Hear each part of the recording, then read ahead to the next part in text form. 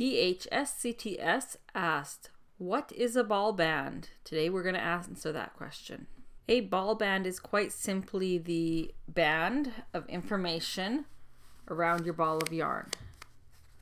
It can come in many forms. This here is Bernat Premium.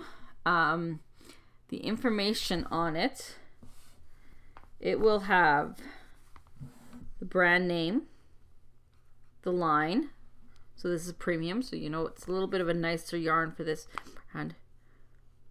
What it's made out of, how much, how many yards you're going to find, or meters, are going to be in the average ball.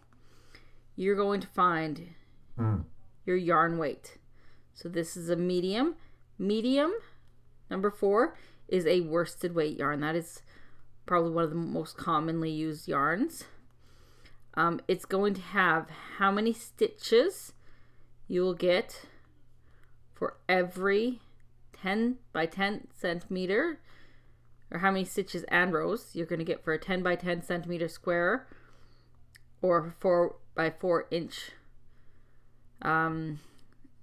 square, using this size of knitting needle, so US 8. This is an approximate. People's, what they get varies because everybody's got a slightly different tension. So this is, if you're going to look, this is what you're going to attempt for. If your stitches, if you've got more stitches per inch, you're going to go up and use a bigger needle. If you've got less stitches per inch, you're going to use a smaller needle. And that's the same thing with the crochet hook. So this one here, 13 stitches with a US H or 8 crochet hook. It's also got care instructions. So because this is acrylic, you can use a washing machine. You can dry it, don't iron it. Okay. It also has color.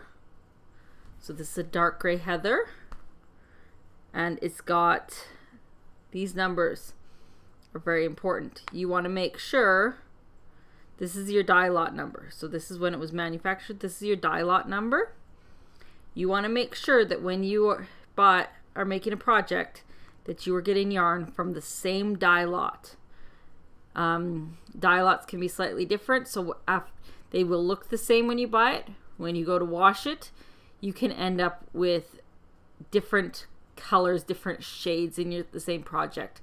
So it's always best to err on the side of caution and get an extra ball one more ball than you think you're going to need, just in case. You can always use it up. There's lots of projects that use leftover yarns.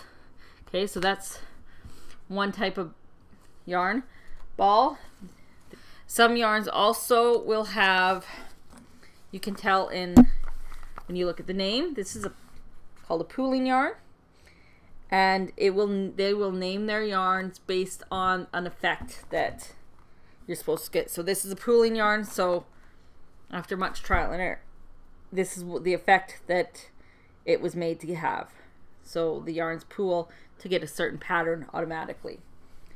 Other yarn balls look like this. This is smaller.